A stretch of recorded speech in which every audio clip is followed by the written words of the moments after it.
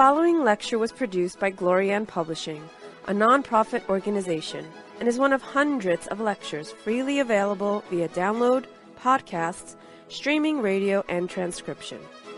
These lectures range in topic and complexity in order to address the many needs of humanity. We invite you to browse our library of lectures, books, courses, and articles to find teachings that suit you. Through the support of donations, Glorian Publishing has published 40 books, hosts international retreats several times a year, offers free online courses, and many other valuable resources, available to anyone worldwide. All of this has been made possible by the financial support of listeners like you. Your donations make it possible for this free public service to reach thousands of people every day. To make a tax-deductible donation in any amount, even anonymously, visit GnosticTeachings.org. Now, with heartfelt wishes for the end of suffering for all creatures, we begin the lecture. May all beings be happy.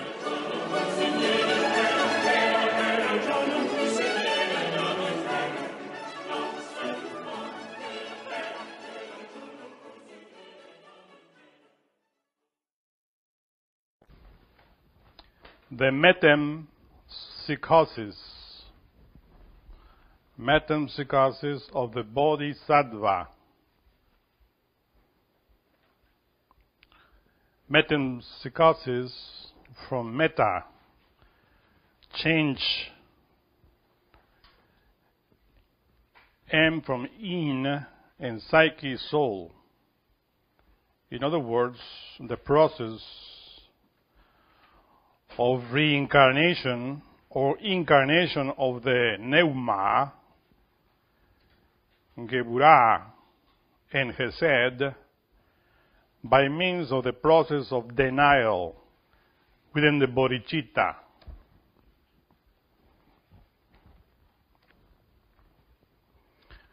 Hasmalim, enlighten me with the splendors of Elohim and Shekinah.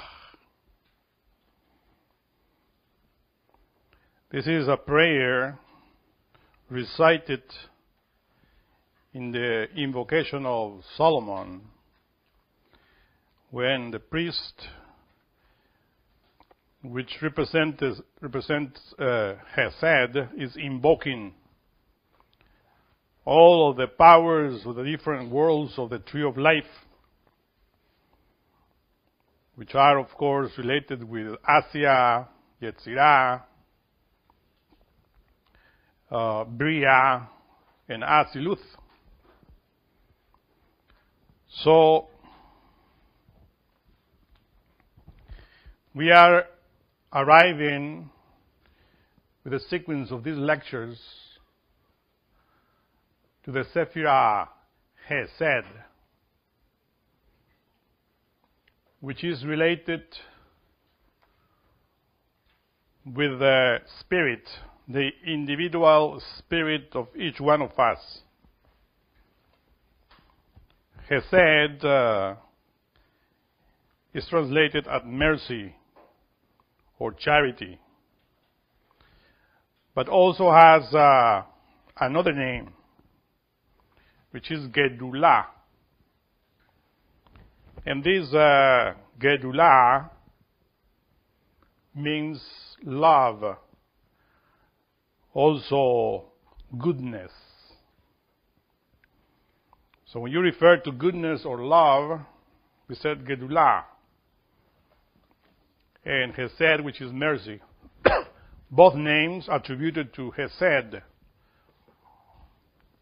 or to the Sephirah number 4 in the tree of life, which is on the top of the 7 lower Sephiroth, as you see, counting from the bottom: Malkut, Yesod, Hod, Netzah, Tiferet, Geburah, and Hesed. These are the 7 lower Sephiroth that we always state are related with a true human being. The being that has to develop within the 7 bodies in order to be called a Seir Ampin. So, Malkut is indeed the opposite of Chesed. So it is between Chesed and Malkut that you find all the Sephiroth related with the work that we are talking in different lectures.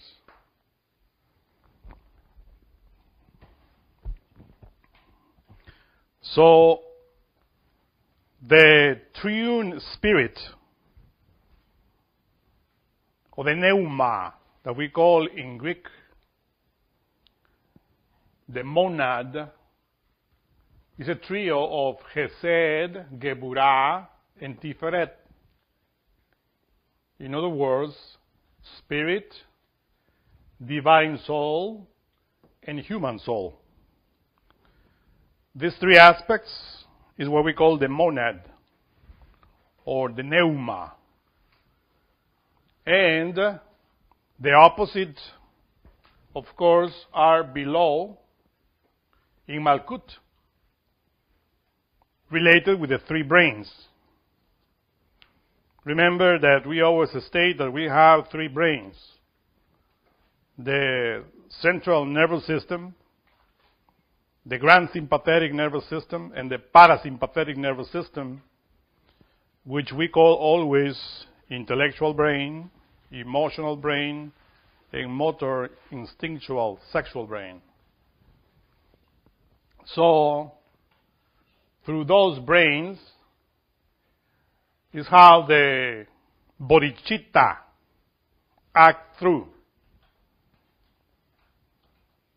Remember that we always state that the bodhicitta has to build the inner bodies, or what we call the vessels, because Malkut, the physical body that we have stated in other lectures, is symbolically called the carcass. It's really a vessel. But this vessel have within, in any ordinary person, the protoplasmic bodies that many times we stated are lunar, mechanical, negative. And that's why Malkut is called Asya, which is the world of matter and action.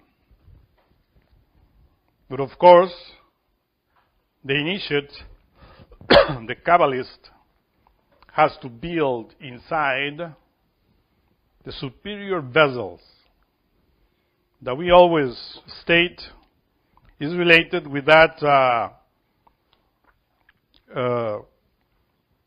statement given by the Master Jesus to Nicodemus. You have to be born again if you want to enter in the kingdom of heaven. In other words, we have to build superior vessels, because the pneuma, the spirit, which is the monad, cannot incarnate, cannot reincarnate as well, if the Kabbalists do not have those vessels. Behold here that I'm uttering the word Kabbalist, because this word comes from the Hebrew language, kabel, which means to receive.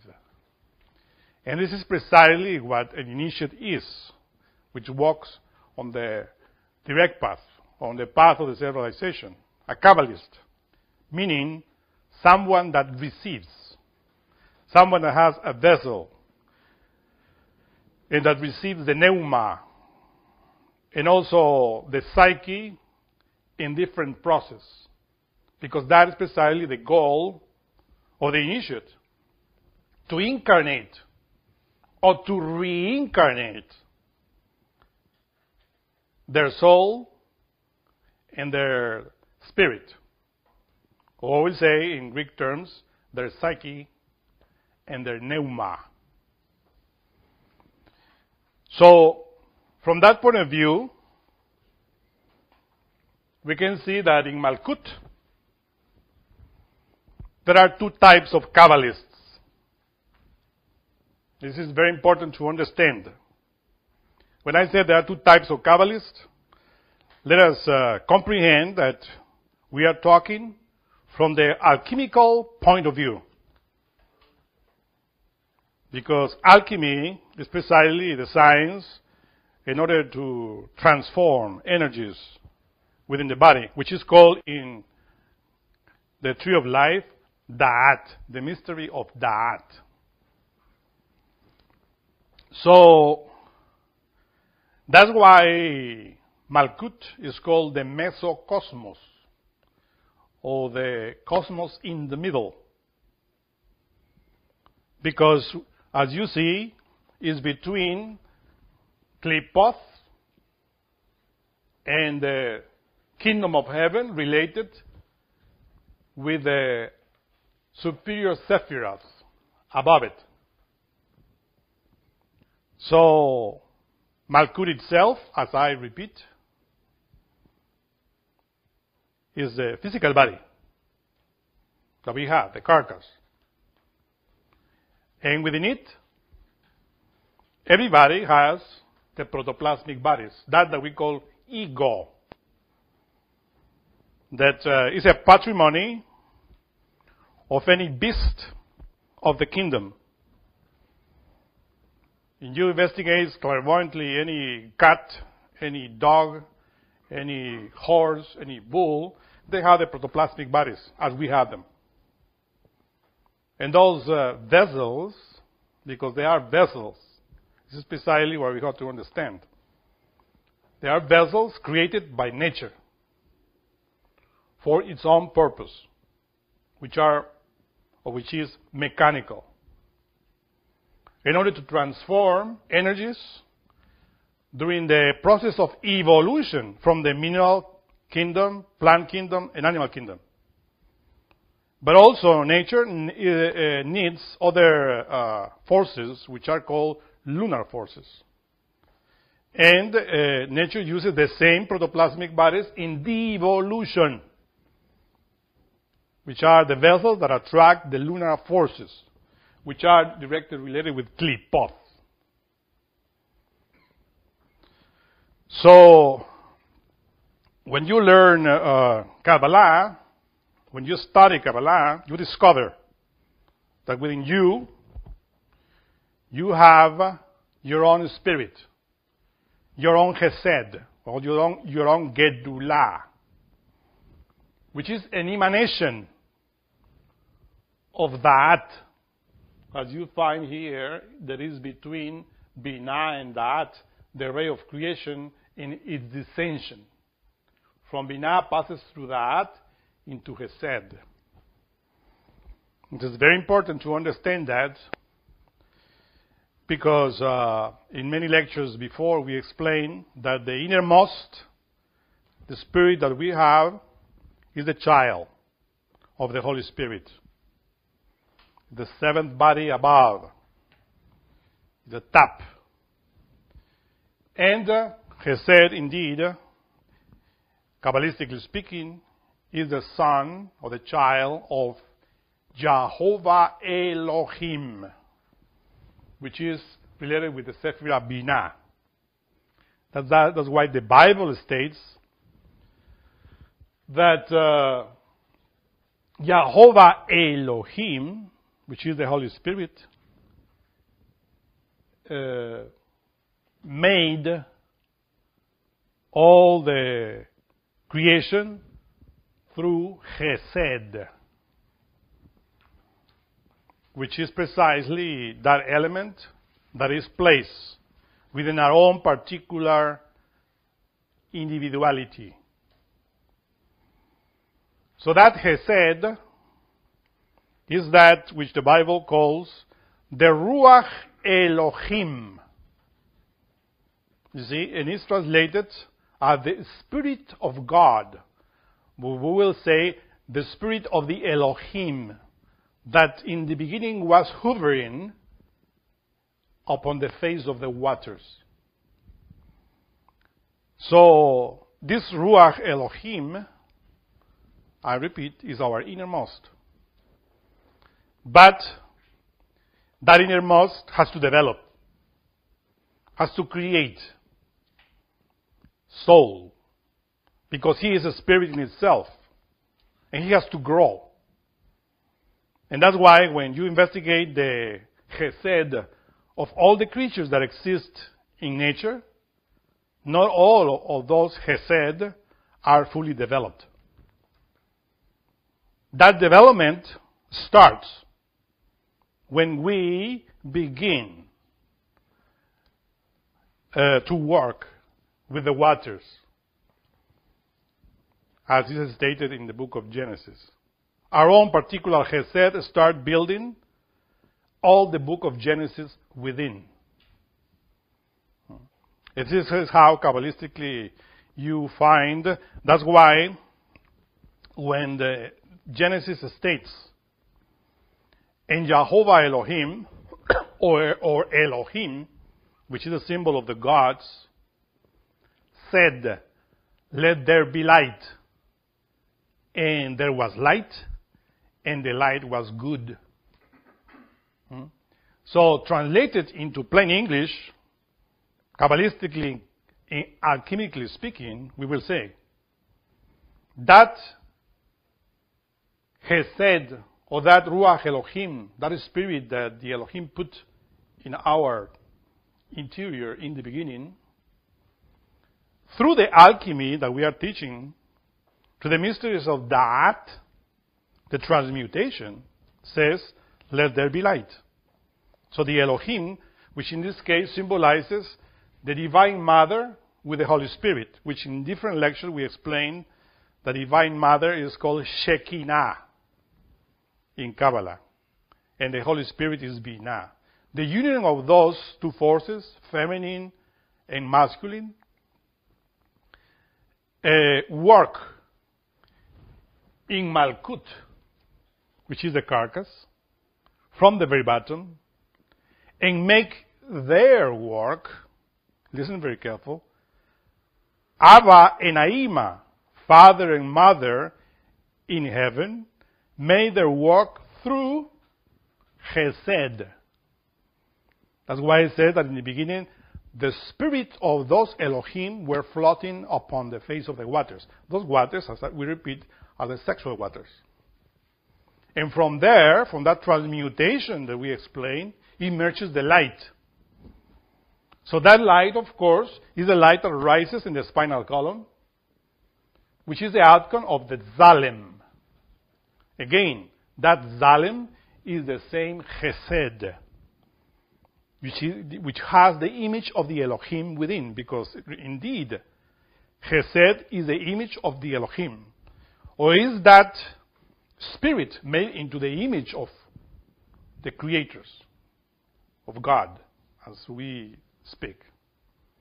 So when that spirit is delivered through the sexual transmutation, that Salem, that Ruach Elohim, that Chesed starts making light within us, or within his vessel, which is, the beginning is Malkut.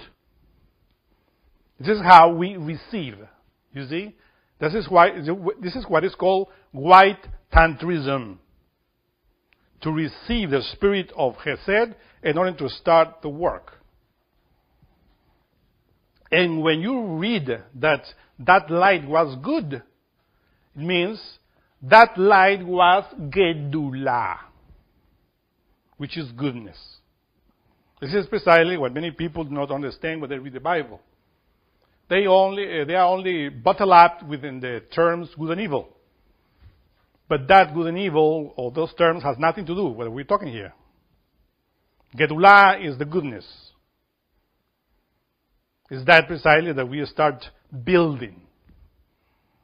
Because to build that goodness in its totality is to perform all the days of Genesis.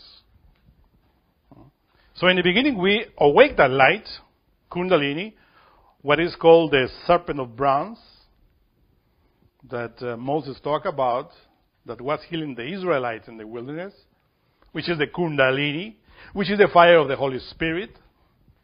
That fire of the Holy Spirit is precisely that Gedula, the son of the Divine Mother.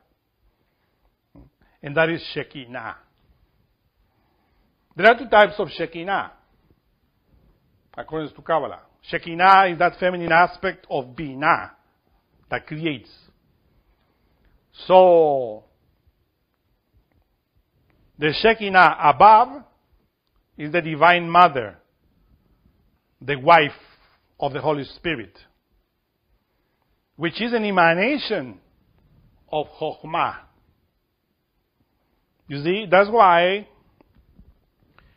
when Dante Alighieri talks about the Divine Mother, Kundalini, he states in the Divine Comedy in Paradise, Canto 33, verse 137, Virgin Mother, daughter of your Son, more humble and sublime than any creature, fixed goal decreed from all eternity. Your loving kindness does not only answer the one who asks, but it is often ready to answer freely long before the asking. In you, compassion is. In you is pity. In you is generosity. In you is every goodness found in any creature. So this Divine Mother is what we call in Kabbalah Shekinah, the wife of the Holy Spirit. The daughter of his Son. And it's because Chokhmah is the father.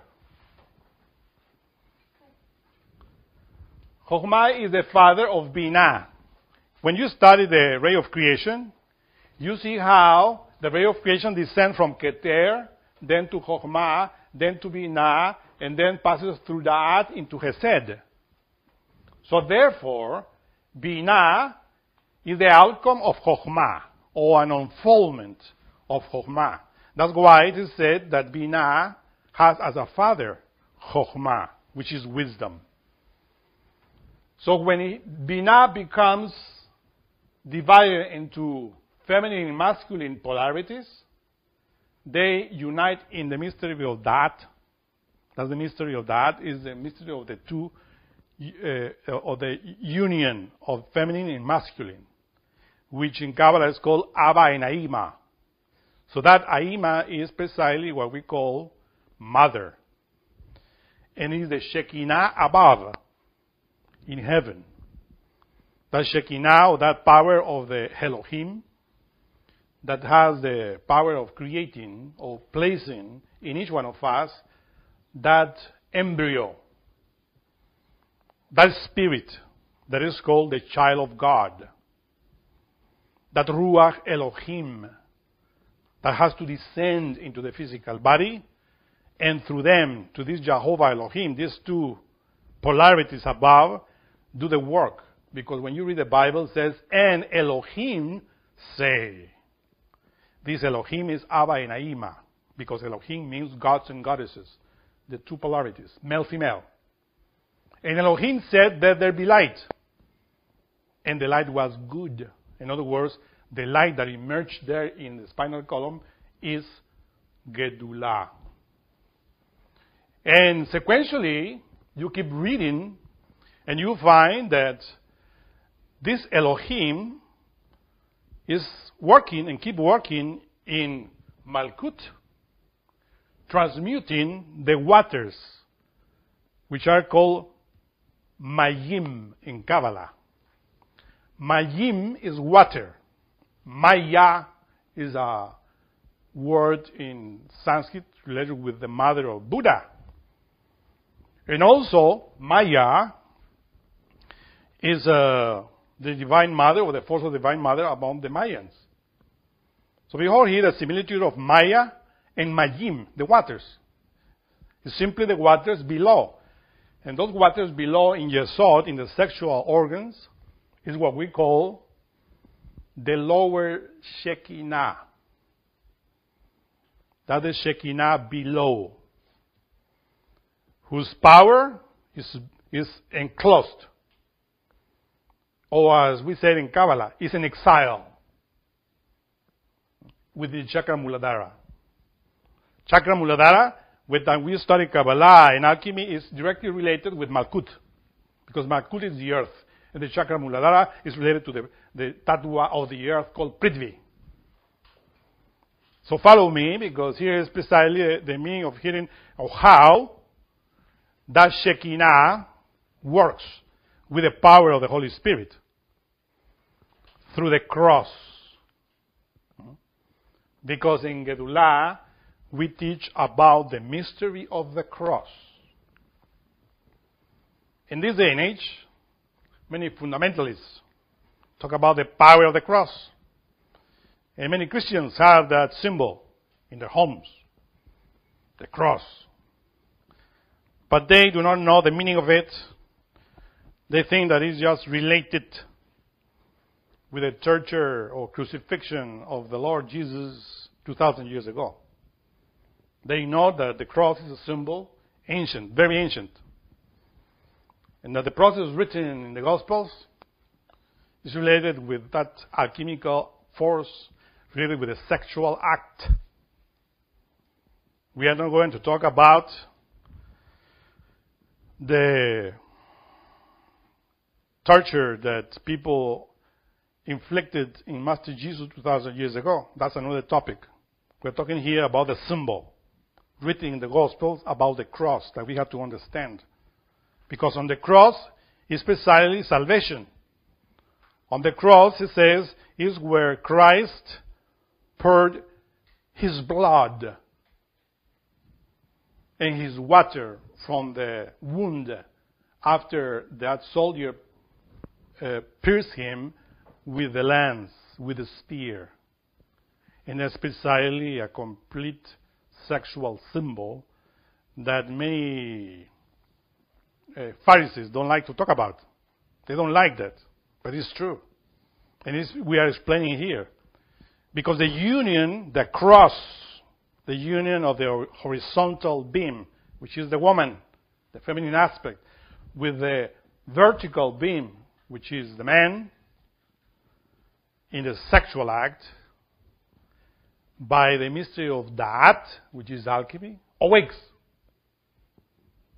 the Ruach Elohim, the Spirit of God, which is hovering in the sexual waters, in Mayim, in Maya, below in Malkut. And through the process of Genesis, or the 7 days of Genesis, or better say 6, because in the 6th day is when the human being is created. It's a process, of transmutation, of transformation. And that's why it is stated that after the creation of certain day, or every day of Genesis, it is stated, and Elohim saw that it was good. In other words, we will say, and Ava and Aima, the Holy Spirit, working in the vessel, in Malkut, in different octaves. In every octave, Jehovah Elohim, the Holy Spirit, and the Divine Mother Kundalini, saw that it was Gedulah appearing in each step. Because it's the work of Chesed, which is the real Son of God above, that descends in order to create. This is precisely what our own particular monad, spirit, wants. He wants to create the man into his own image. And that's why it descends at Salem in the sexual energy, in order to elaborate that little by little in the different steps. That's why we state that the Soma Suchikon, or the bodhicitta, is the outcome of the pneuma, or the work. Very hard work that we have to build. So the pneuma is building that, which is called the vessel. You see? That's the vessel.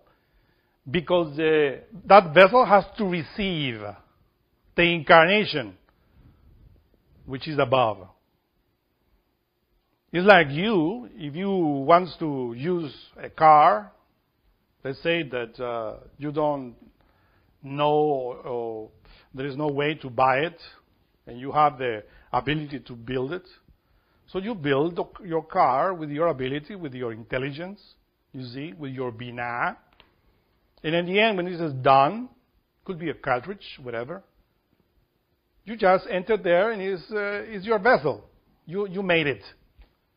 You see, in this work of alchemy that I was explaining here, nobody is going to do the work for you. You have to do it.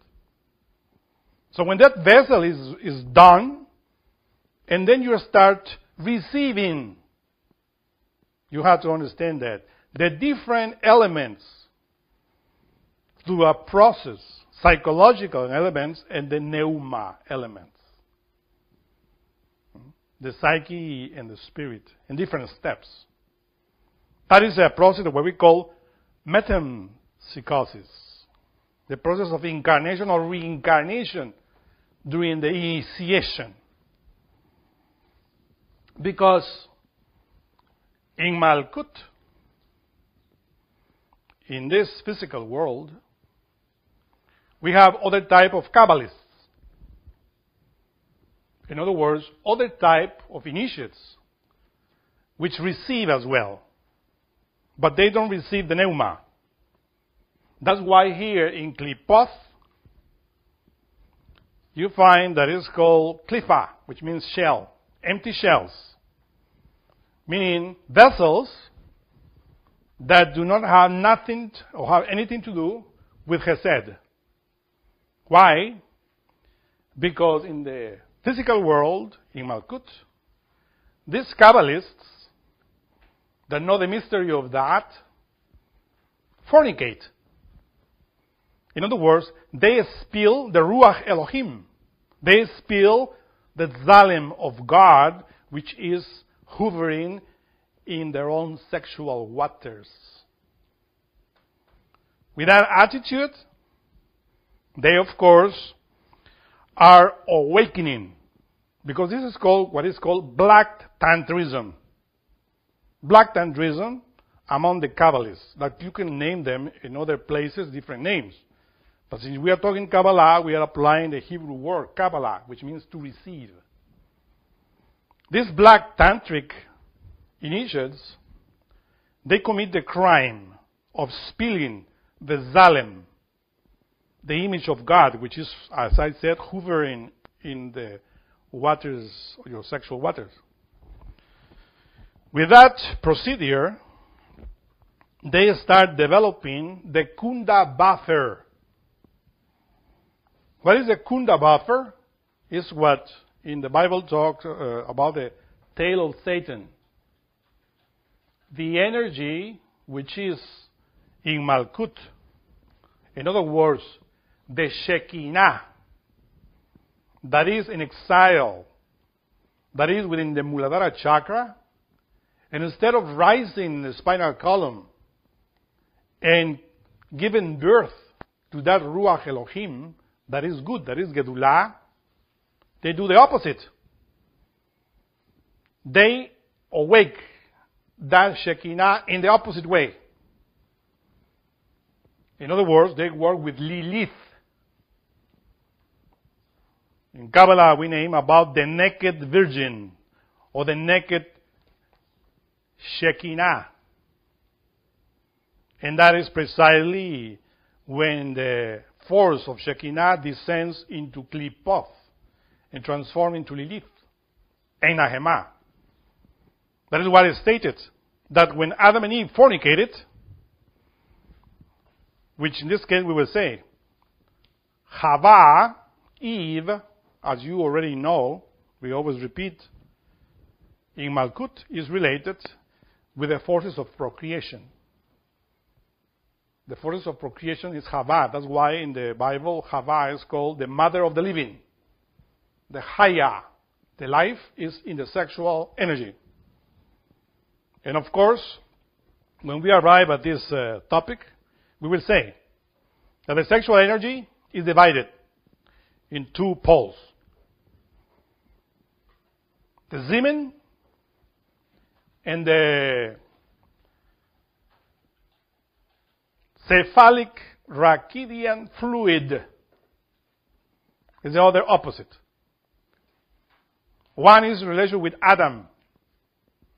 The cephalic rachidian fluid is in relation with Adam, which is Pingala, which develops the brain. But Hava, which is Ida, Eve, is in relation with procreation. So that's why when you name Adam and Eve, as you already know through the video that we are delivering, Adam is the brain and Hava is the sex.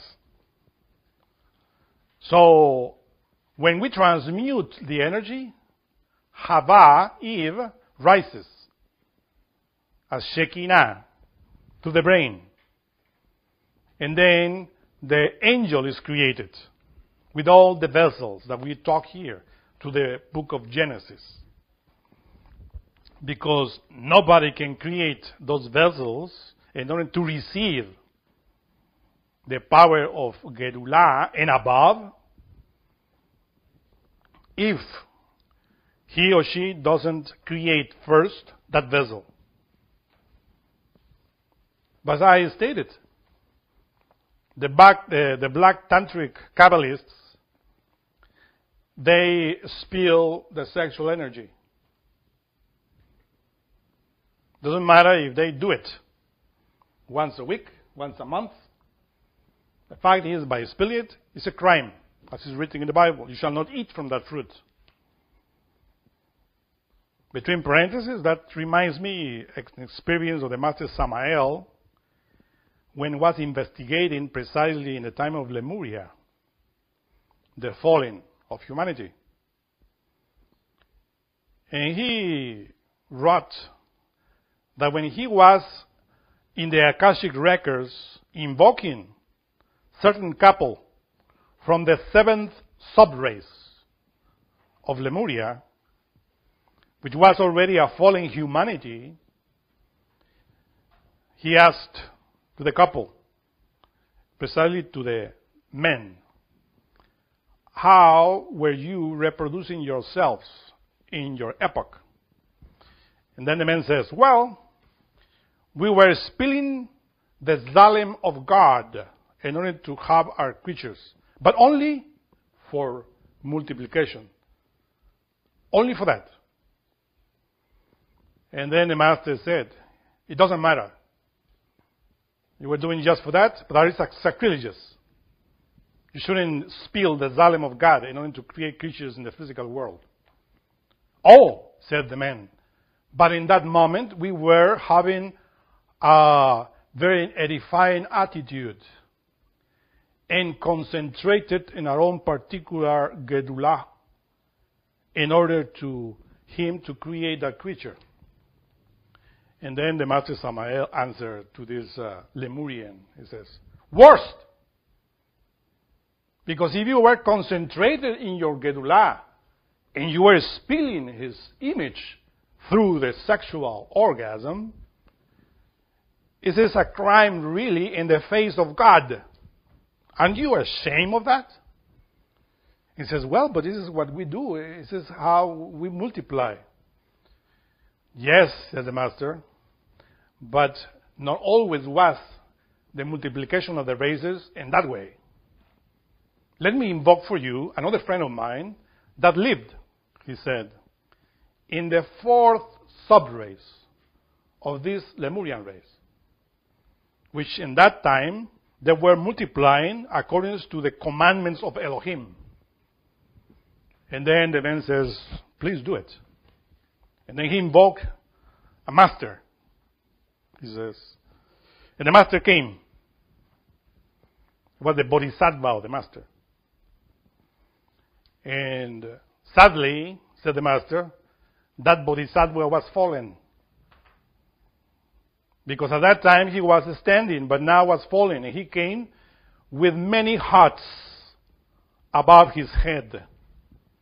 Those hats symbolize the different nationalities where this Bodhisattva was reincarnated. And each hat was representing different women with he was fornicating. And then when the Bodhisattva arrived, the master says, we have invoked you because I want to ask you a question and I want to witness this with these friends of mine. But why are you having all of those hats on top of your head? Don't be sacrilegious, he says. Don't be vulgar. Disintegrate them. And then the master says, the Bodhisattva did an effort, profound effort, and disintegrated the hats, which really says, I was pleased, because that's a symbol of something that he is going to do later on. Related, of course, with sex. And then he says, when the hats disappeared, the master asked, can you tell us how were you multiplying in your time? Well, he says, we were having sexual acts, but we were never spilling the Salem of God. In other words, we were not eating of the fruit of the tree of knowledge of good and evil. This is how you multiply in your time, eh? Yes, he says. Do you realize that? He says to the other couple that were there from the 7th sub-race of the Lemurian race. Yes, he says, but we didn't know it. But now you know it, he says. And then the master continued talking about their experience with that ancient Lemurian that at that time was fallen. And then he asked him and says, are you willing to give testimony of what you said to me here in the physical plane? And then that Lemurian says, yes, I will. And this is how the experience ended with another details that we are not going to talk about here. But the fact is here that at this couple of the 7 sub-races of the Lemurian epoch were performing the sexual act with that holy attitude, etc., especially how, in this day and age, many Kabbalists do. They think that by having that attitude of remembering Gedulah and doing the work in that way and spilling, this is not bad. This is precisely as sacrilegious. Because they first invoke their own Gedulah, their own Chesed, and thereafter they spill the seed, the Zalem. That's precisely a terrible crime. That is the crime of Esau or Esau, as the Bible talk about. Who is Esau? Esau was that who sold his first right for a dish of lentils, which is fornication. This Esau is precisely the serpent. Why did I say that is the serpent? The tempting serpent of Eden. It is written there in the Gospels that, or in the Old Testament, that when Esau was born, behind him was coming Jacob, holding his heel. But that, of course, is a symbol of how Jacob, which is a symbol of Tifereth, willpower, was controlling. This is the right hand. Doesn't mean that the baby was holding the heel of Esau. It means that symbolically he was controlling already Esau, which is a symbol of the venom blood.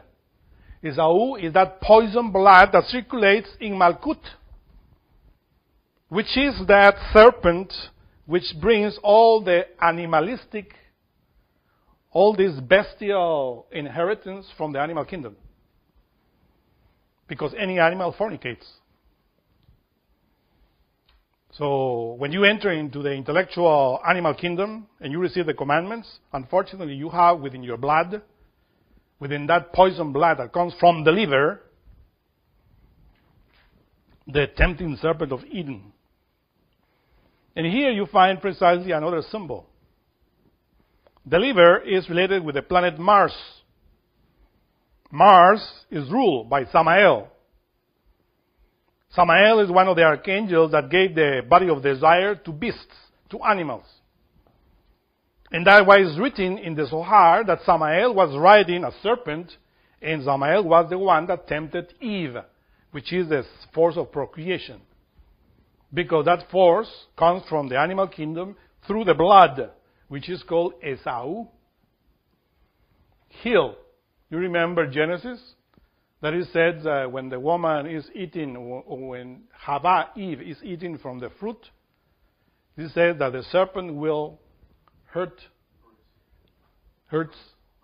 bruise the heel. That heel is Esau, the same blood, and will hurt the head, which is Adam. With fornication, you hear the brain. And this is precisely what happened with the black tantric people. They fornicate, they enjoy the orgasm in order to develop the Kundavafer, the tail of Satan. And they become disciples of the world of Klipoth. Empty vessels for Gedulah, but vessels that will absorb all the garbage from Klipoth and acquire power in Klipoth, in hell, but never in heaven. And of course, the vessels that they utilize in order to acquire that through the development of the Kundavafer, the tail of Satan, those vessels is the physical body and the protoplasmic bodies, which are lunar. And that's why, as much as they fornicate and receive more from Klipoth, the fatter they become psychological. Their ego becomes gross and gross, huge and huge. If you read the book, The Revolution of Beelzebub, this is precisely how it is explained. Beelzebub was really very fat, huge gorilla, black, a monster, because he knew how to develop the Kundavafer and acquire the 13 degrees of black magic. The 13 degrees of black magic are the opposite of the 13 Sephiroth. When you talk about the tree of life, you count 10 Sephiroth to Keter, and beyond, you find the Ein Sof Or, the Ein Sof, and the Ein. There are 13 heavens. So any authentic white tantric Kabbalist developed the 13 heavens. But unfortunately, exists the 13 black degrees, which is exactly the contrary, the opposite. Black Kabbalists that develop the Kundavafer, they absorb all the power of Klipoth, and they acquire power in the physical world. Money, like Mammon, power in different ways in relation with the empty shells of Klipoth, hell, and they become hierarchs of hell. And of course, Beelzebub was one of them, and when the master found him, he was really huge, a monster. And all the powers that he was developing and had at that time were related to Klipoth. So he was a magician. Remember that mag comes from the Sanskrit, which means priest. And he thought that he was in the positive way, because he was developing powers, but in the lower dimensions. Why are we talking about this tantrism in this moment, in this level of the path of the Bodhisattva? Because we are entering into Hesed. And Hesed is the head of the 10 Sephiroth, the top of the mountain of initiation.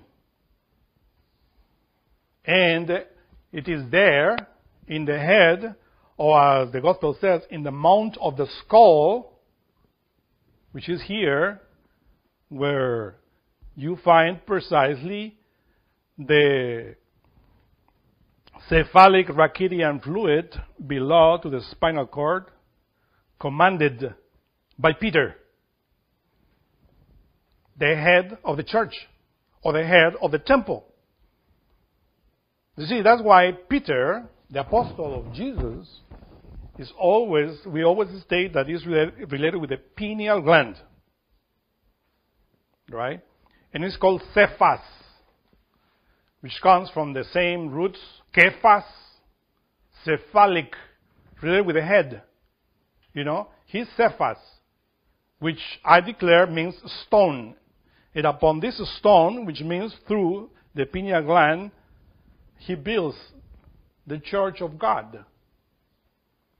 Because the signs of Peter is the sexual transmutation that we are talking here. That's why Peter the apostle was crucified upside down. In other words, like saying, your head, your Cephas, your Kephas, your cephalic has to control the sexual waters. These are the signs of Peter. Simon Peter, the first apostle. But his opposite is Simon Magus. That's the opposite pole. You see, everything has deep poles in the cosmos. Kabbalistically speaking, you find Peter, the apostle, the head of the church. Your own church, your own building that you have to perform inside of you with the transmutation of white tantra. But the opposite, Simon Magus. Simon Magus, you see always Simon Peter, Simon Magus. Simon priest, in other words. In other words, those people that know the mystery that we are talking here, because this mystery was hidden, now is public. So those priests, or in Sanskrit we will say those magicians, mag priest, opposite of Peter, are called symbolically Simon Magus. Of course, Simon Magus is a black magician, which in the book of Acts, it's written there, that was asking money, or offering, money to the apostles. It says, give me your power so I can get that power that you have of the Holy Spirit, the power of the Shekinah above. And then Peter says, let your money die with you, because you think that you can buy the power of God with money. The power of God cannot be sold. But in this Malkut, there are many priests,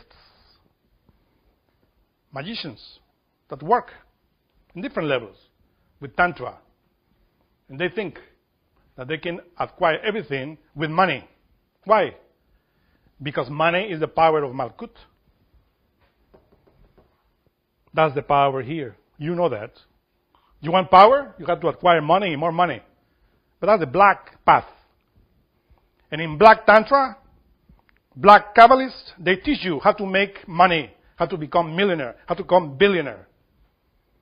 And they say, they appear, says, oh, you are a Kabbalist because you have a lot of money. So you are receiving and receiving and receiving a lot of power from Malkut.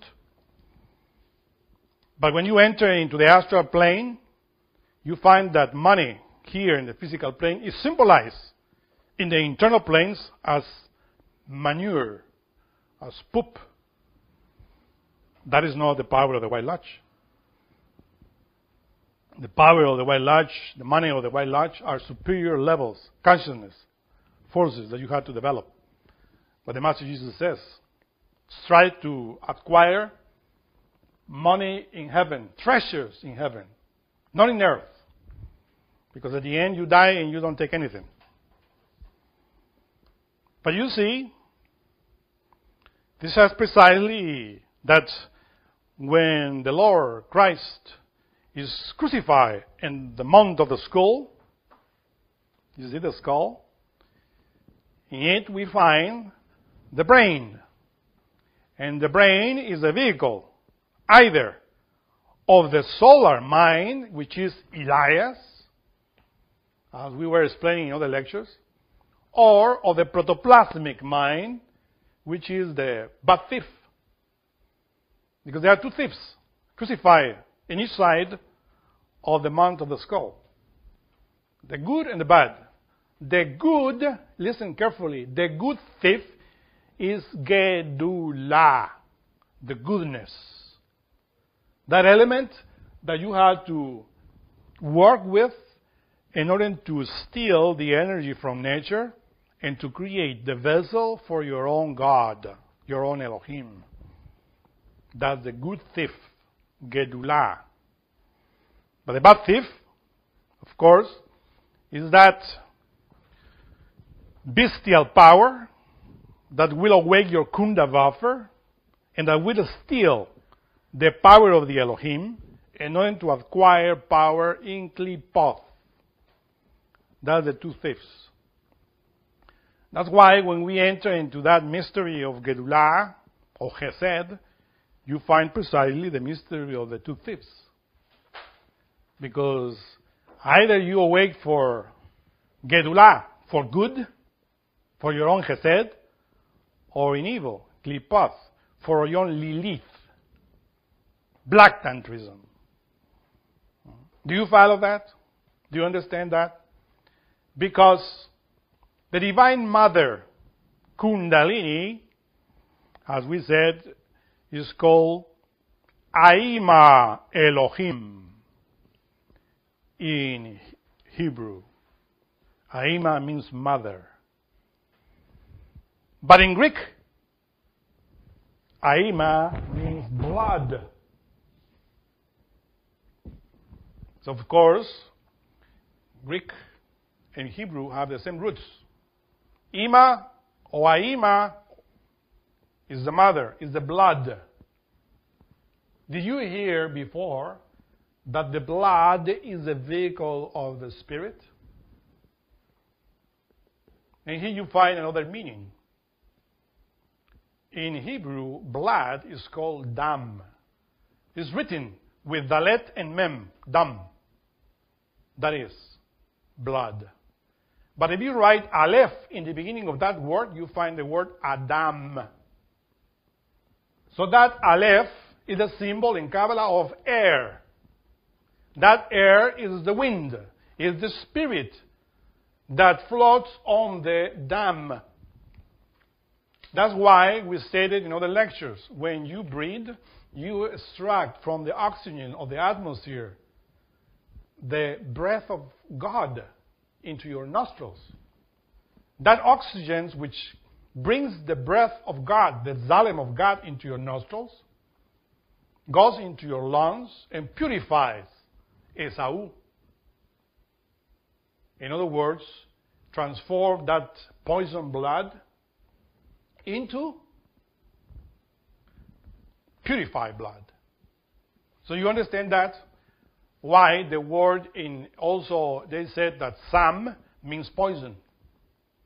The blood that comes from the liver in your physical body is a poison blood that goes into your lungs and because of the breathing becomes purified and goes and returns into the heart, and that is Jacob. You see how Jacob takes the inheritance of Esau and places it in the heart. Do you got that? Because this is very hidden. This is a symbol very hidden in the Bible. And that is Adam. That's why the creation of the true human being is done through the heart. That's why Jacob in the heart, which represents Tiferet, received the inheritance from Esau. But that Esau, which is the poison blood in your body, is the one bestial force that pushes you to fornicate, to adulterate, and to do all the bestiality that in this day and age all human beings, or intellectual animals, better said, are doing in the planet. That's Esau. But in the work, when you come here, you come as Esau. Because all of us are fornicators, adulterers.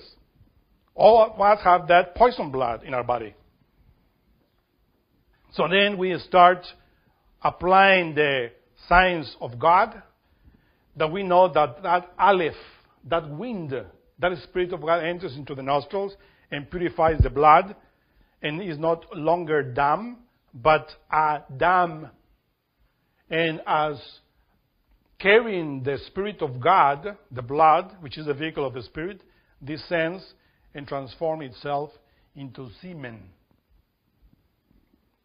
Semen is precisely the last outcome, where the Zalem of God is placed.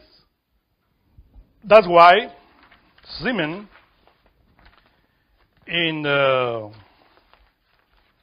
Hebrew is called zara. That's the word for semen. T-Z-A-R-A, zara. And here, if we take that zare letter out and we put the shin letter, we can say zari, which is the name that the wife of Abraham had in the beginning, Sari.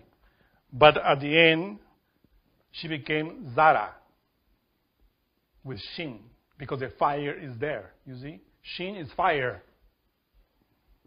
So when you know about the same word for Bodhisattva is the word for semen.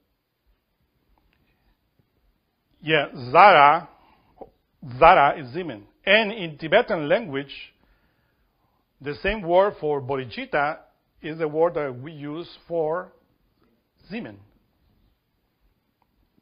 So semen, bodhicitta, semen, the mind, everything is related here. So Zara, the wife of Abraham, is Zara with shin. We will say Shara, because it is no longer ejaculating the semen. It's transmuting the Zalem, so that fire is the Isha, the feminine aspect of God, rising. And that's Zara, the wife of Abraham. Because Abraham also had the symbol in his descension of Chesed, the father of the heights. That's Chesed, Abraham. And that has his wife, which is Malkut. You see? That's why it says there, when he is in front of the Pharaoh or in front of, I believe, Abimelech, another king of that area of Egypt, he says, my wife, says Abraham, is my sister. You see? Malkut, or the forces, the feminine aspects of Malkut here, that is transmuting with his sister, because she is also the daughter of my father. In other words, the daughter of Chokhmah. As we said in the beginning, daughter of your son. But is not the same daughter as I am of my mother. Because the mother of Abraham is precisely the Shekinah above. But Shekinah unfolded is in Malkut, in exile, and that's the wife. In other words, that Shekinah, that wife, Zara, wife of Abraham, is an unfoldment of the first Shekinah above. The Divine Mother above becomes in Malkut. And when you awake that fire, that Shekinah in Malkut, the Divine Mother shines in both, because it's the same force, an unfoldment of the Holy Spirit. So here you find why in Galatians is written, now to our Abraham and his seed were the promises made, his net not into seeds, as speaking of many, but as one, and to thy seed, which is Christ, which is the Salem. That seed is Zara, which become Shara, his wife, when he starts transmuting. And that Isaac of course, is the outcome of it. So are you following this? Because here you find precisely the mystery of the two thieves. And why Peter, which in Greek means petera, rock or stone, is the head, exactly in the pineal gland, of the Church of Rome. Rome, backwards, is amore in Latin or Italian. So he's the head of the Church of Love, in other words, of the transmutation of the work of the cross. But his opposite, of course, is Simon the Magus, the priest that fornicates, the priest that becomes a vessel from Klipoth. So,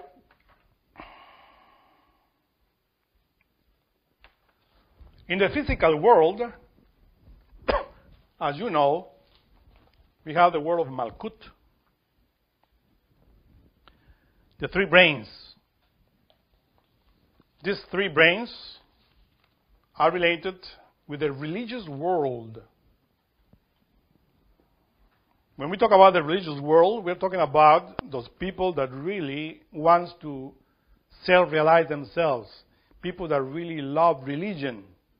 We're not talking about here atheists. The people that know this mystery that we're talking here, and sometimes they don't know how to interpret the scriptures, so they follow at the dead letter what is written. That is called the religious world. This religious world is in relation with Malkut and can be applied to any religion. Any religion.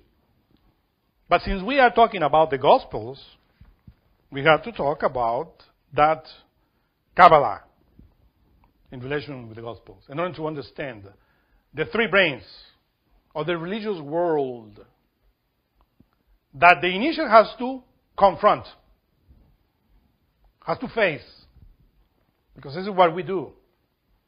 When we start working with our own particular goodness, with our own particular Gedulah, and we teach this, then something happens. There are two ways, you know. That's why Chesed has two names. Chesed and Gedulah. Gedulah is precisely that goodness that appears in every step until you become an initiate, when you rise all the seven serpents of fire. But that Gedulah is Gedulah just above. If that goodness wants to descend and to help humanity, then that goodness decides, that Neuma decides to take the direct path, the path of the Bodhisattva. And instead of Gedulah, he becomes Chesed. So you have to understand these two names. Gedulah is above, but Chesed is when the work is done, and then you start working with charity. Or giving the knowledge, helping your fellow man. And that's why it is written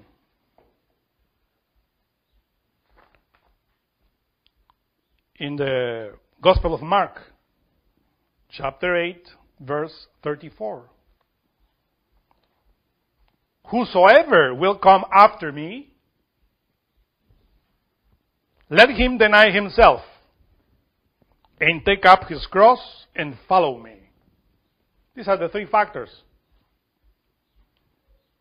To deny oneself means to annihilate all the bestiality that we have within, inherited from the animal kingdom, that we call ego, and to annihilate all the lunar vessels that only collects, that only receive from Klipoth. And those vessels are the protoplasmic bodies. That is to deny oneself. It's a long process. And it says, take up his cross. Well, you have to become a white tantra. because black tantris cannot receive the pneuma. Remember that the path of the Bodhisattva is the acquisition of the pneuma, which is above, which is in relation with Geburah, Chesed, Tiferet, and also the other triangle above. That's the superior pneuma. To receive that in you is Kabbalah. You see, to receive. To incarnate. That is what is called incarnation. Not like many other people think that it's only related with the process of coming in, receiving many bodies. That is a process which is mechanical. The way we call that process return. But reincarnation is a process of initiation in which you receive, little by little, your pneuma. But the pneuma cannot incarnate in the protoplasmic bodies. In other words, God cannot incarnate in any beast. God only incarnates in the bodhicitta, in the superior vessel that we have to build. That's why the book of Genesis is written, that you have to create that.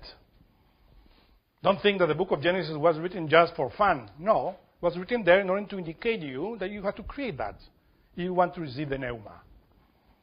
But people here in the physical world think that they can receive the pneuma and all the attributes of the Sephiroth just by studying Kabbalah, or just by reciting prayers, etc., and fornicating, spilling the Salem of God. That is not to receive anything, but klipoth. And that's why it says, and follow me after that, the other factor, which is, of course, charity. You see, this is how you study this verse. To deny yourself means to begin with avoiding the spasm. That's the beginning. In order to create the superior vessel, the Merkabah, so your God can be riding there in that chariot. That's the first step. To take the cross, because with the cross is how you perform it. With a sexual, tantric, white transmutation. And when you perform the whole thing, of course, you follow him. To follow Chokhmah, to follow the Christ, is precisely to take the direct path, the path of the Bodhisattva. So, when you start performing that, and then of course you find many enemies inside of you and outside of you. The ones which are related to the motor, instinctual, sexual center is called in the Gospels the elders. The elders of the temple, which are individuals which are attached to traditions. Jewish traditions, Buddhist traditions, Christian traditions, Muslim traditions, any type of traditions related with any religion.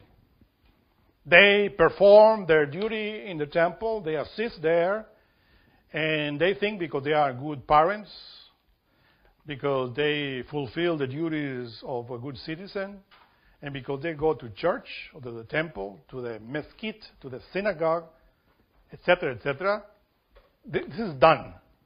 And when they die, they will go into heaven or resurrect in the future day just because they were belonging to that particular sect. That's precisely the elders of the temple. And the others, which are above in this emotional brain, are there, Pharisees. The Orthodox people, religious Orthodox, who presume of having the truth,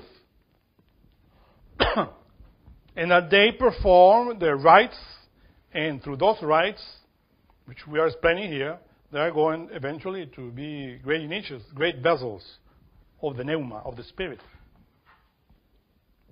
But nobody becomes a vessel of the spirit just by believing, or just by studying, or repeating prayers. Because the real vessels are working with the cross. That's why you find that when the Lord is crucified, these elders, these Pharisees of the temple, they say, if you descend from the cross, then we will believe in you. Descend from the cross. Right? In other words, they are saying, abandon that transmutation with the cross. Why are you suffering too much nailed to the cross? Why are you trying to transform yourself with that torture of transmuting your sexual energy and annihilating your ego? Because that's the symbol of the Christ crucified on the cross. Because Christ is INRI, ignis natura renovatur integra. The fire of nature renews nature completely, incessantly. So that Christ, that entity, is doing the work on the cross of the man and the woman. That's INRI. That's the mystery. And of course, the Pharisees and the elders don't like that. They want a Christ that will agree with their fornication, with their adultery, with their fanaticism, and with all of that which is related with the bestiality that we have within. But the Christ already knows them very well. Because also the scribes, which are in the head, the intellectuals, those that study, of course, the Bible, that study the Zohar, that study the Buddhism, and the Torah or the Quran, and they memorize that, and they think they know about that because they study a lot. Not the scribes. That Jesus finds when the Pneuma descends into Malkut and it starts rising in the spinal column. The first, the elders, and then the Pharisees in the heart, which believe that they are good because they believe, because they only do good things, but they don't do good with the Getulah.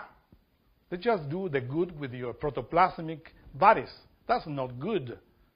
Getulah is precisely the one that we have to use. Chesed, have to descend and to perform the right good. That's why we said love, Getulah, is Allah. But cognizant Getulah, cognizant love, when you know. A lot of people say, oh yeah, we have to be compassionate. We have to go and help humanity, but with conscious love, with Getulah. If you don't know that Getulah is in your sexual energy, and it has to build all Genesis within you, what are you preaching? That you have to be good with your protoplasmic bodies? Those protoplasmic bodies belong to Klipoth. Whether you are a Kabbalist, a Jew, a Christian, a Buddhist, a Muslim, or even Gnostic, if you memorize all this Gnosticism and you don't perform what we are teaching, you go with your protoplasmic bodies to Klipoth. Because God cannot be received in the protoplasmic bodies, in the body of a beast. We have to build the bodies of God, which is the image of Him. So therefore, when you start doing this work, as you know, you find all the elders, all the Pharisees and the scribes for different religions that start arguing with you, telling you that you are wrong, that is not the path, that it has to be in this way, and why is God putting this too much burden on our backs? Why this and why that? But through the rising of that fire to the month of the skulls, the Christ, which is coming with Getulah, is knowing each part of our psyche. And He received every type of insults. Because during the cross that He is carrying in His shoulders, on His shoulders, that cross, or that path of the cross, is a symbol of the transmutation, sexual chastity that we had to perform with our own particular Mary Magdalene, as we are men. And if we are a woman, and then we had to have our own particular husband, in order to perform and to carry the cross from the very bottom of Malkut to Chesed. And with that process of cross, the Christ is discovering and knowing yourself, knowing your elders, knowing your Pharisees, and all your theories, which are the scribes So when he arrived to the top of the skull, when he's crucifying there, it is because the den of the ego, the cave where all that bestiality hides, is the mind. That mind, that protoplasmic mind, that utilizes the brain as a vehicle in order to implant theories, in order to implant dogmas, beliefs. But Christ here is against that. And that's why when they see the Lord crucified on the Mount of the Skulls, instead of feeling pity for him, they hate him. And the Lord only says, Eli, Eli, lama sabachthani. And then they say, look, he's calling for Elias, the solar mind, the Logos. He says, let's see if he descends and take him out of that path of the Bodhisattva, the path of the cross, and all those mysteries that we don't like, because we hate that cross. In other words, they said in synthesis, we are vampires. We don't like the cross. We like to fornicate. We like to commit any type of adultery with Lilith. Because Lilith is the mother of all sexual degeneration. And that's precisely what the black tantras follow. They practice that and they teach that you have to reach the cosmic orgasm and many silly things like that in order to make you a slave of Klipoth. When you already are a slave of Klipoth, because you have the protoplasmic bodies that belong to Klipoth. You have your ego that belongs to Klipoth. Why are you going to fortify those elements in you in order to go to hell more fatter? So what you have to do is to eliminate that. It is precisely what the Lord Jesus says. He says, if any man will come after me, let him deny himself and take up his cross and follow me. For whosoever will save his life shall lose it. And whosoever will lose his life for my sake shall find it. For what is a man profited if he shall gain the whole world and lose his own soul? Or what shall a man give in exchange for his own soul? The Soma Suchikon. For the Son of Man, the Pneumatikon, shall come in the glory of his Father, the Pneuma, with his angels. And then he shall reward every man, every bodhicitta, according to his works. Verily I said unto you, there be some twice born, which already are in the level of Gedula. Here, we shall not taste of death, till they see the Son of Man, the Pneumatikon, coming in his kingdom. Coming, in other words, incarnating in him. Because when you are already at that level, you can incarnate the Lord, the Son of Man, and continue your psychological work. That is what is stated in Matthew chapter 16, 24, 28. So that's why when we started the lecture, we said, Hasmalim, enlighten me with the splendors of Elohim and Shekinah. Well, the Hasmalim are the beings, the gods, in other words, related with Chesed. Those gods that are charitable, that are compassionate. Those are the Hasmalim. Enlighten me. And here we find the word. Why we said enlighten me? Because the Hasmalim are called the enlightened ones. That is what the word Hasmalim means in Hebrew. The enlightened ones. And those enlightened ones are the Buddhas in Sanskrit, which means enlightened. And of course, the true Buddha is in Chesed, in us. But we said, enlighten me with the splendors of Elohim, which we explained already. The Elohim are the superior forces of Binah that work through sexual alchemy. White Tantra, no black. the splendors or the forces, in other words, the light of Elohim, and Shekinah. You see? Not only the Shekinah above, because each one of us has his own particular Shekinah, but here below in this physical body, that Shekinah is precisely in the chakra Muladhara, hidden, waiting for the awakening. And that's precisely the work. That when the Lord is crucified, he says, I am thirsty. And they put in a cane a sponge, imbibed with vinegar. That reed, that cane, symbolizes the spinal column. And he takes that vinegar as symbolically saying, the path of the spine that you are walking on, and now you are reaching the top of the skull, that you are have to face your own protoplasmic elements within your skull, within your mind, within your head, within your cephalic. And of course, that's bitter. Because, let me tell you, it's nothing pleasant to sit down and to start inquiring in your mind and to see that in your mind is only filthiness. And you comprehend what ego in you has annihilation to your Shekinah, to annihilate that ego, and more filthiness, and more filthiness. That's bitter. And it's precisely the Lord, the Christ, united with the initiate, that sees that. Through the spinal column, the work with the transmutation, he only sees filthiness. This is bitter, the work that we do.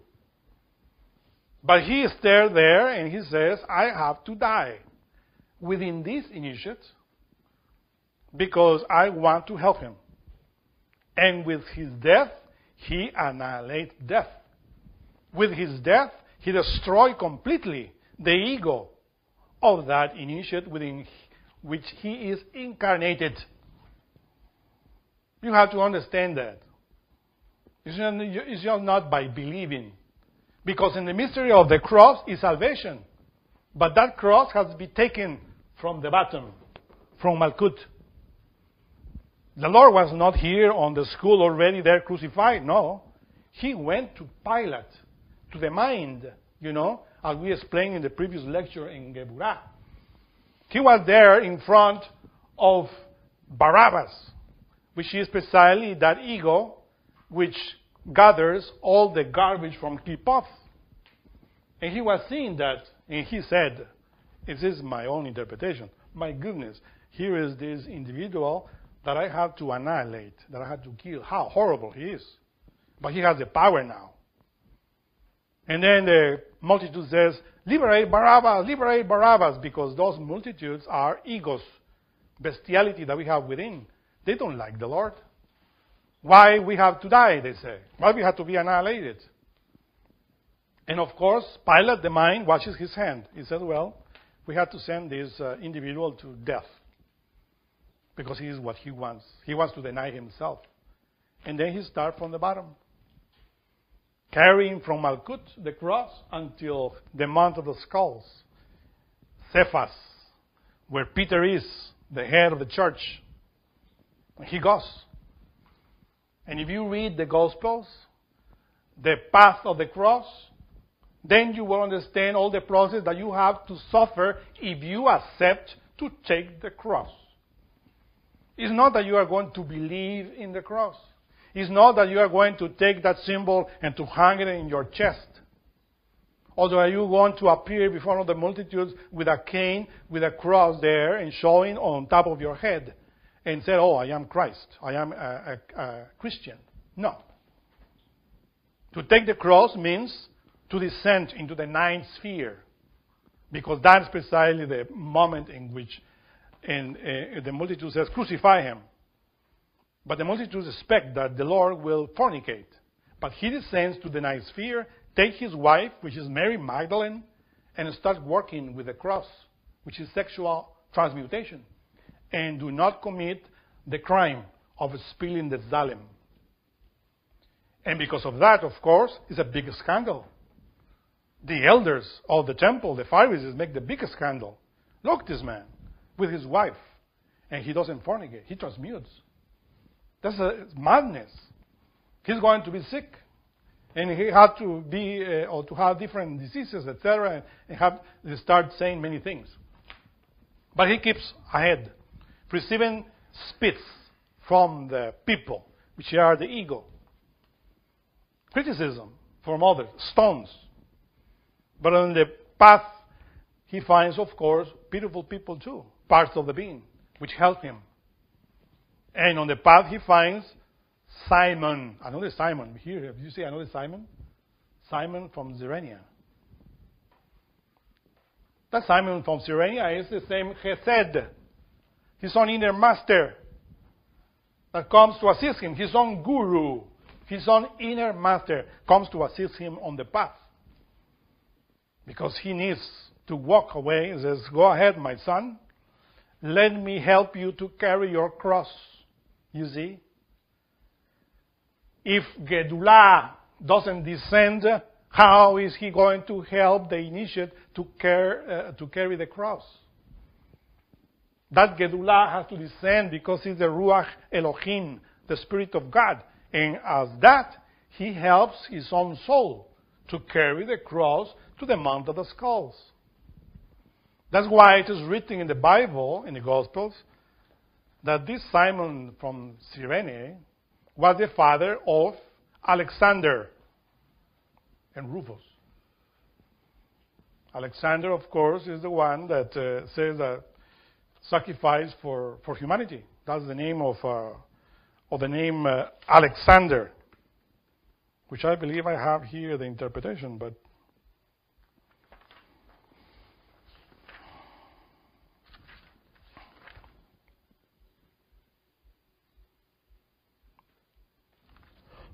okay, but if you inquire the meaning of the name Alexander,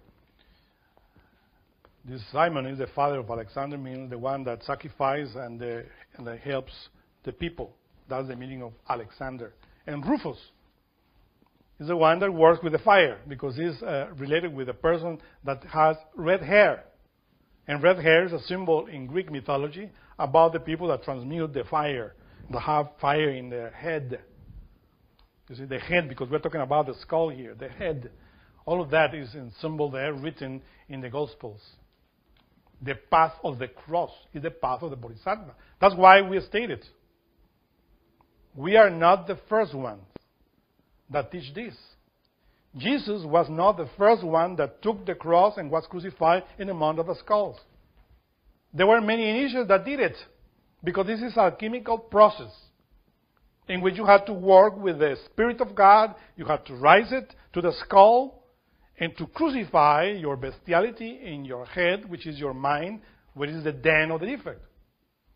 And to face your own scribes, your own Pharisees, and your own elders of the temple. This is a process that any initiate lived in the past, is living in this present, and will live in the future.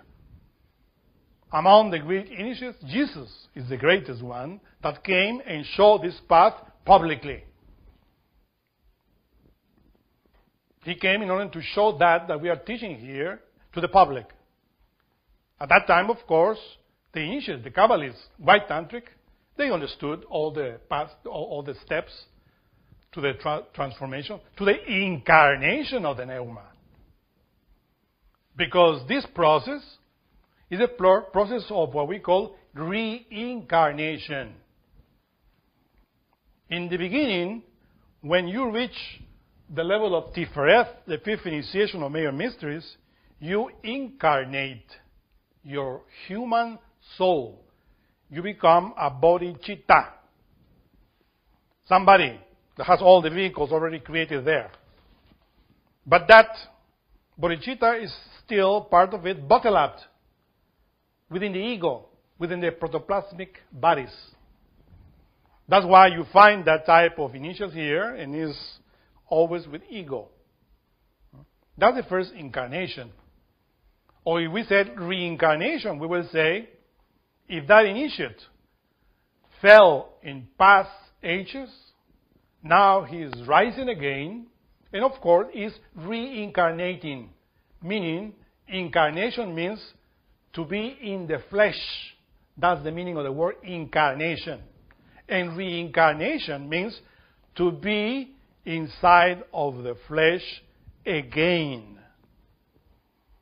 But of course, because people always comes and be in a new body, a new flesh again, they think, oh, I am reincarnating.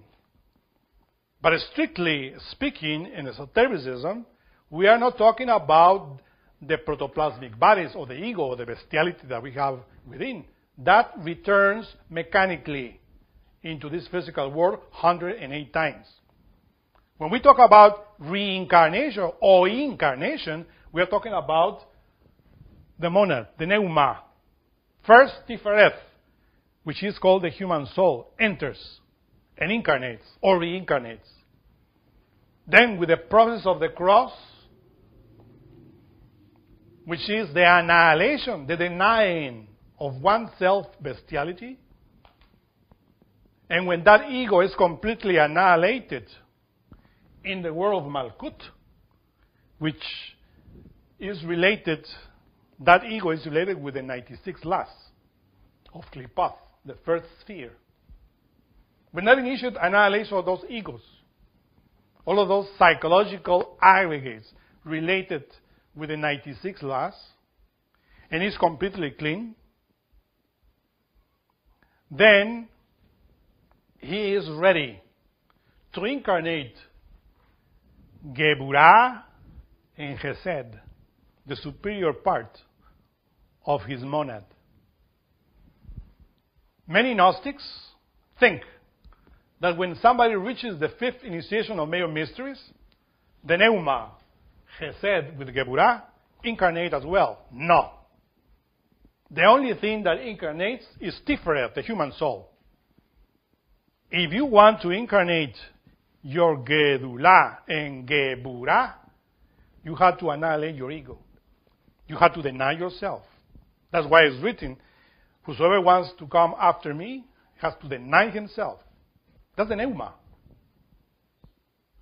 And then when you deny yourself and completely annihilate your ego, and then your vessel in Malkut is clean. Only Malkut is clean.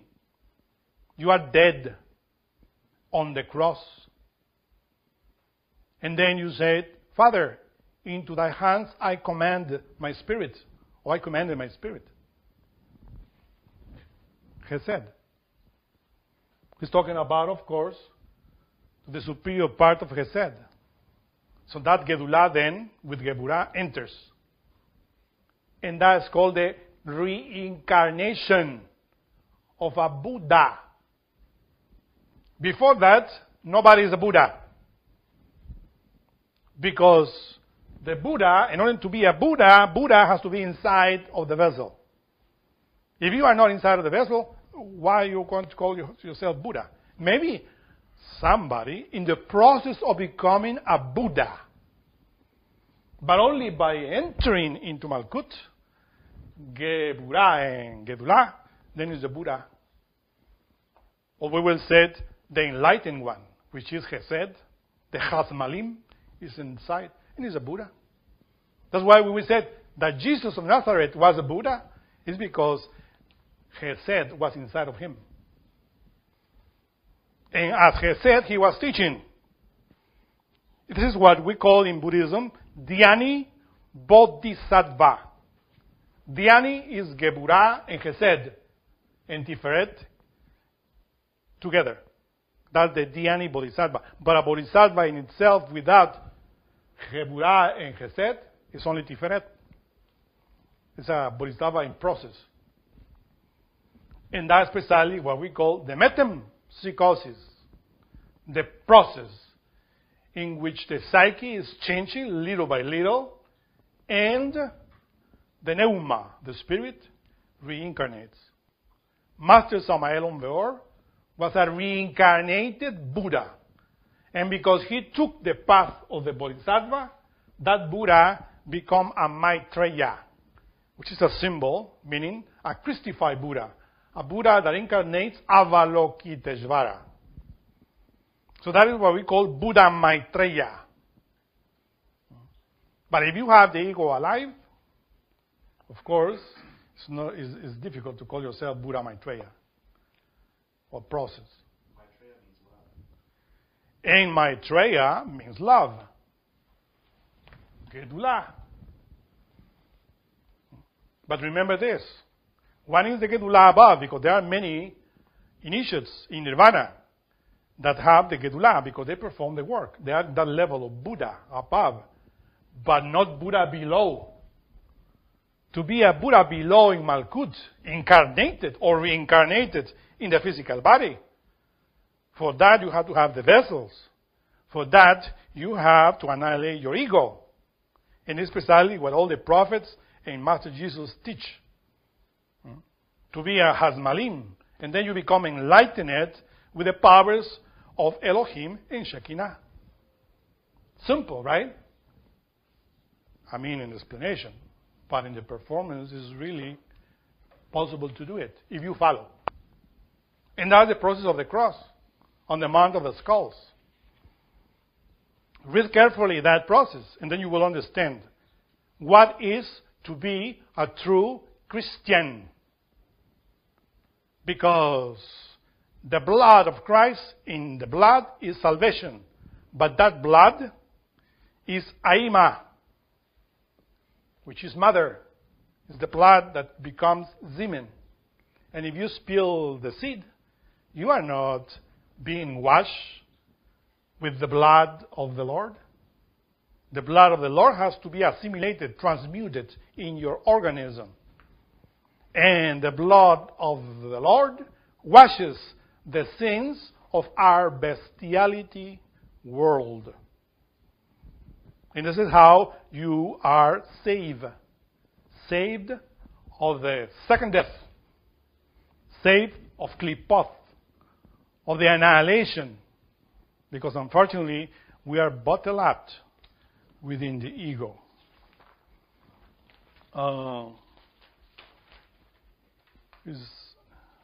What is enough? Well, I have more to say, but you can ask questions.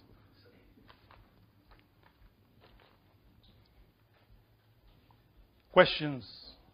All right, Yeah. since we enter like different levels of consciousness, say like the unconsciousness and dream stage, and even though we practice alchemy and pranayama in the physical plane, and we fornicate, say, in the dream stage, is it the same level of sin against the Holy Spirit as you would fornicate in the physical plane? The question is, if we fornicate in dreams, is as equal as to fornicate in the physical plane when we are in the body? Because when we are outside of the body, sometimes we have wet dreams, right? Well, it's the same, but it's not, collected in the same way. It's not taken in the same way. Because in the physical plane, of course, you are capable of controlling your physical body. While in dreams, sometimes you don't know even who you are. Right? So the law doesn't take that sin in the same level as in the physical plane. That's why many initiates that are tested in the internal planes, Master Samael explains in one of his books that he was already chased in the physical plane. He was not even looking at women. When he was looking at any woman, he says, he was looking at any woman from the waist up. Not like you. He says, when you look women, because I did that also, you always, the first thing that you see is from waist below. And that's bestiality. That's any cat, any dog, any horse do that. Even smell that, he says. But I overcame that. So I was chased. But in the internal planes, my own particular individual Lucifer was testing me and putting me in a situation when I was with this woman. And in the moment when I was with this woman, ex-woman, I forgot who I was. And I was fornicating. When I was awakening, I was desperate. And I was meditating, he says. because really I didn't like to eat the forbidden fruit, since I was teaching not to do it. And then he says, now I understood, I comprehended my ego, now I'm going to continue ahead. And then he was meditating, and then Lucifer was putting the same test again, and he was falling. Many times. To that level, he says, that he was afraid of even meditating, because he says, I want to go out of my body and I'm going to fall again. And he was really feeling discouraged with himself. Then the guardian of the temple told him, you know what is the problem with you? Yes, he asked. You forgot about your Aima. You forgot about your divine Shekinah, your divine mother. And then he understood. He invoked his divine mother, and the divine mother assisted him and took him to the tribunals of karma. And with a negotiation with Anubis, an executioner of that temple took that ego from within him. And really, he says, the ego was emitting that sound that the horses do. What is the sound? Neigh. It's neighing when it came out of him. It was a beast, he said, that he created in the Middle Ages when he was living as Don Juan. And then he understood that in order to be a completely help in the path, you shouldn't not forget your divine mother, because she always helps you to comprehend. But sometimes you need to do a lot of good in order to receive that type of help in the tribunals of karma. He received that help because he was, of course, writing books and giving a lot of help. If we want to receive that, we have to do a lot of good. That is when the ego is very deep and is hurting us, because we have too many of them. But the law understands that, and your own inner Elohim understand that also, that you are doing your efforts.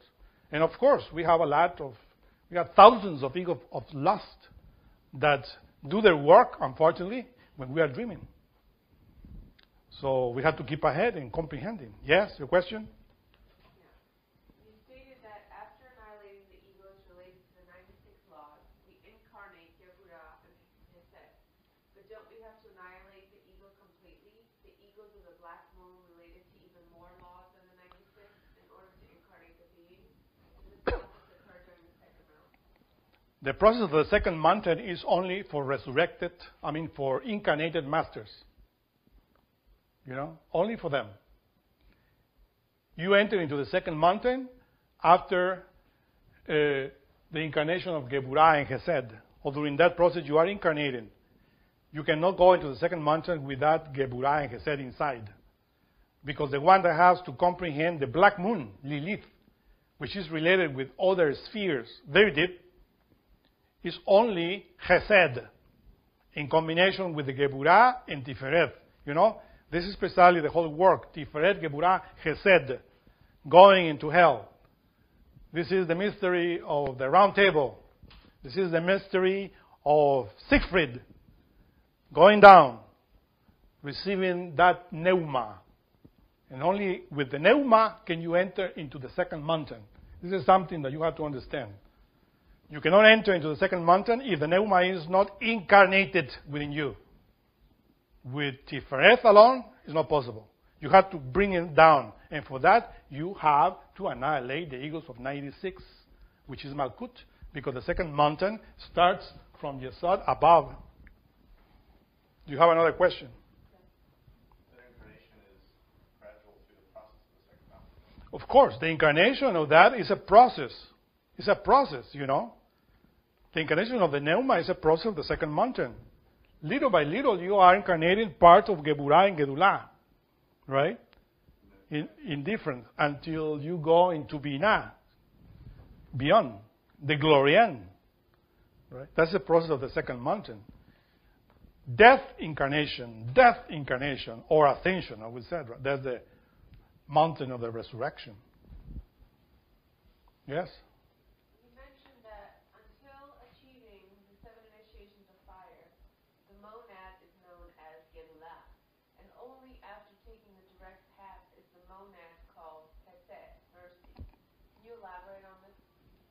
Well, there are many, in Nirvana, many masters that did the seven serpents of fire. So therefore, they develop their own gedula, love, but they are selfish. In order to elaborate the work or the path of the Bodhisattva, that gedula has to abandon nirvana and become chesed. In other words, mercy, charity, compassion, come down, right? And then you see, when you see gedula in the earth, that's chesed. When somebody says, oh, this is a master of compassion, you are saying that compassion, which is gedula, become chesed, or became chesed now in the body of that master. Before that, it's in the process. You see, you have to understand that this is not like magic. The process of building the human soul is a process until you reach gedula. And after that, the process of building spirit. Do you hear that the Master said that you have also to create spirit? It means that you have to incarnate it here in the physical world and in all your internal body little by little. That's a long process for meditation, annihilation. It says, deny yourself, take your cross, and follow me. That's the whole process. Another question. You mentioned that not all monads in his head have development, but isn't the being, the inner master, perfect?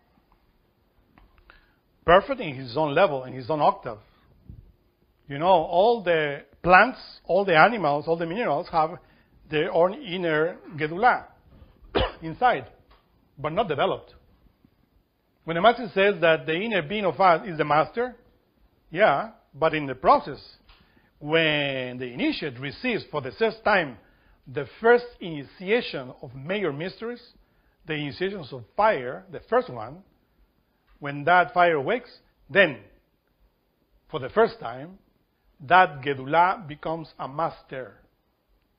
But it is a newborn master in the internal planes, not in the physical plane. In the internal planes. Another master, another monad that enters into the path that leads to nirvana. But finally reaches nirvana is gedula.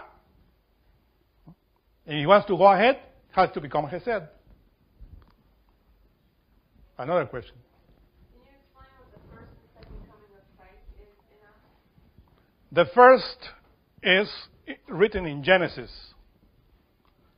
That fire of gedula, the Son of God that has to come and elaborate to create. That's the first coming. Because Christ is fire that helps with gedula to work to create the internal bodies. That's the first coming. The second coming is the path of the Bodhisattva. When you receive as the Son of Man, the Lord, in order to perfect yourself in different levels and to achieve resurrection. That's the second coming. Yes? I want to just talk to you about belief. And what you're saying is like, it depends on your belief. I happen to believe that we're all children of God and we all have God within us, period.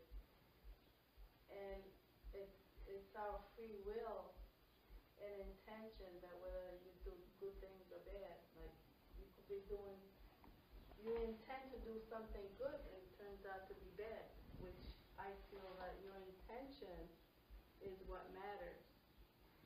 Well, in the beginning, yeah, it's the intention, but it's in the beginning, to have the intention to do good.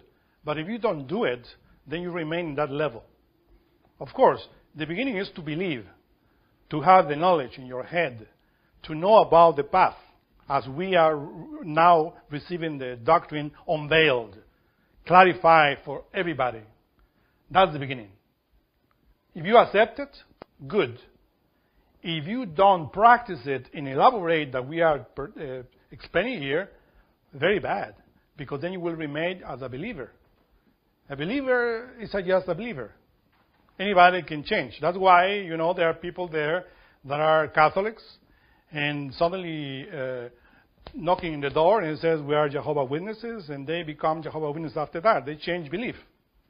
When you investigate them, they remain with their own lust, greed, pride, laziness, gluttony, and all the defects. They just change belief, but they are the same thing. They don't create anything within. They don't transform themselves. That is what we call metempsychosis, a change in the psyche. If you don't transform your psyche, even if you believe in all the religions of the world, That will change you. Nobody changes by believing in anything. You need to do. If you want to have a child as a woman, you need a man. But just by believing that you will have a child, the child will come in your womb. You need a sperm. So in the physical plane as below, so it's above. You have to transmute that element in order to create, in order to be born again, as this is written.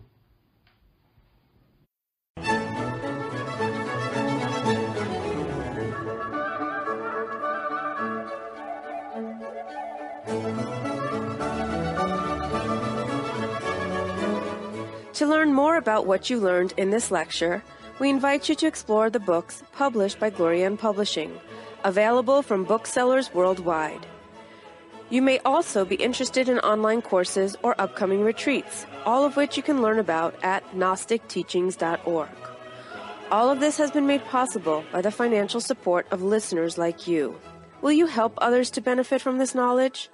Most spiritual schools recommend a donation of $10 to $20 per lecture. Every donation helps. Make a donation now at GnosticTeachings.org. Thank you. May all beings be happy.